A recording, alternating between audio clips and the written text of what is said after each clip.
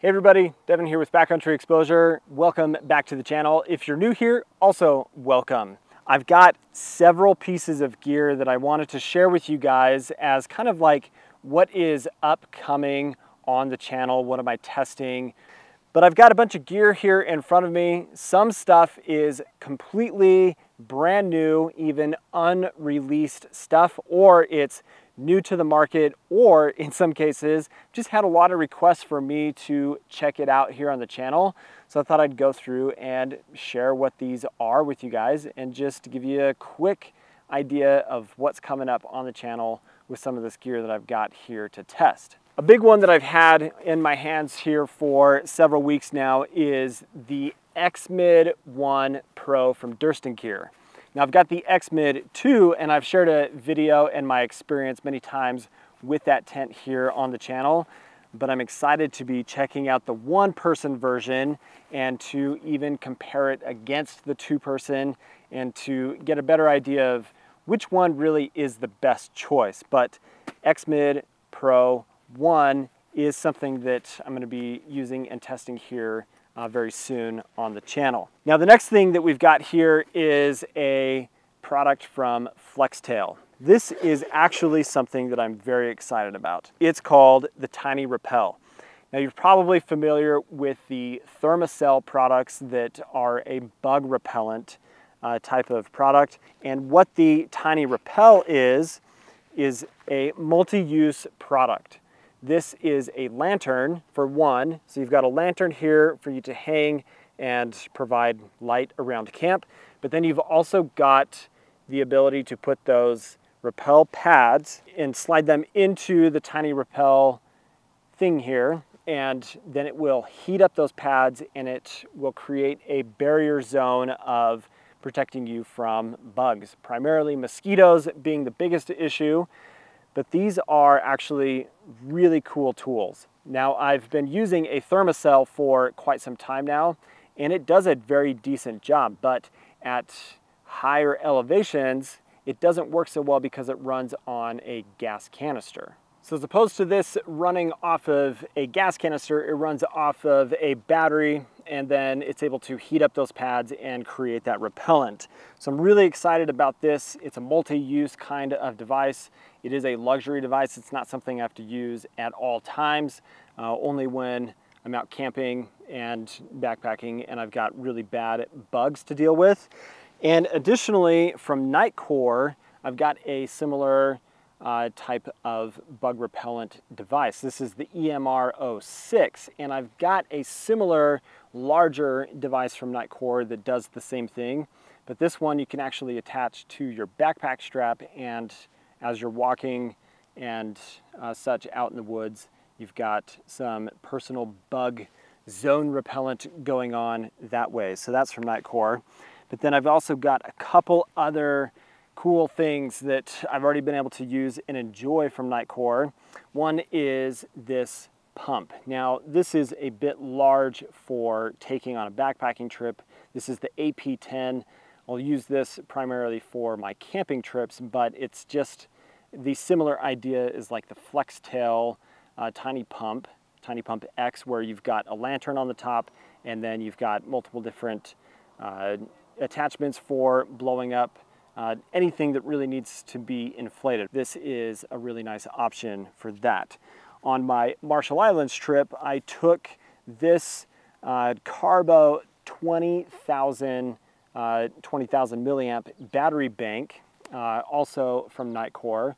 And in the case where I need a bit more juice to charge larger camera batteries, I've upgraded my camera recently, so I've now got a full frame camera. It's using larger batteries and microphones and all sorts of different stuff. I want the ability to charge a bit more if I'm going out for a longer period of time. Now something different that I've not talked about too often is a product from Nikwax. This is tent and gear solar proof as well as a cleaner. Now why is this important for me to have? I've got coming into my possession a older style tent that has probably been sitting in storage for a long period of time. And what this Nikwax solar proof and cleaner is going to be able to do is I can take that tent and basically refresh the nylon on it, bring back the DWR, bring back the water repellency, and just make it have that protection from being an older product. Something that's still absolutely viable for using, and instead of saying, well, the tent has been in storage for a long time, it's not waterproof anymore, it's not going to handle being in the sun. No, this product will refresh those materials and give you the ability to bring it back to life and prolong the life of your tent. So that's a really cool product from Nikwax that I'm excited to use here very soon. A couple apparel items. Something I purchased recently is a new pair of shorts. These are the Skyline shorts from Outdoor Vitals. On my Marshall Islands trip with Sawyer, I actually snorkeled in these. It was my first time swimming in the ocean, so that was interesting, but already very pleased and happy with these, and going on a trip soon that I'll probably wear these as my primary hiking short for that. And then a really interesting new water purifier on the market.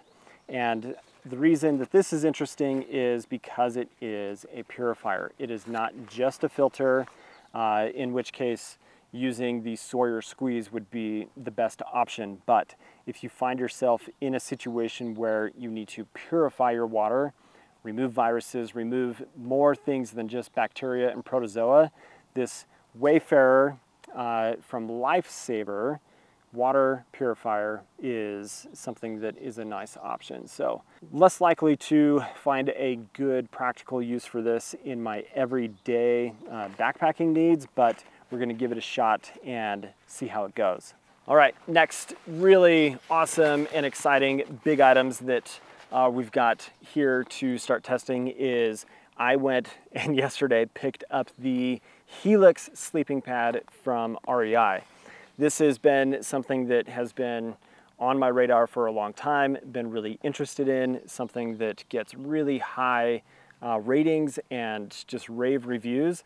So we're gonna be checking out the Helix from REI for my trips coming up, but an unreleased, super exciting product that I cannot wait to get out and start using is this brand new Tensor all season from Nemo. Comes in at about 14 ounces, but the weight and the information I'm sharing here can absolutely change because it's still in development. But this is a sample that I've been able to get my hands on to start testing, and want to thank Nemo for that opportunity. But this is the most up-to-date Tensor model that is coming out here in the near future. So that is the list of gear that I've got coming up here over the next little bit that you'll see on videos here on the channel as I'm testing, and you see videos and stuff as I'm out on some trips. But leave any questions that you guys have down in the comment section. Thanks for watching today. Hope you have an awesome day. See you later.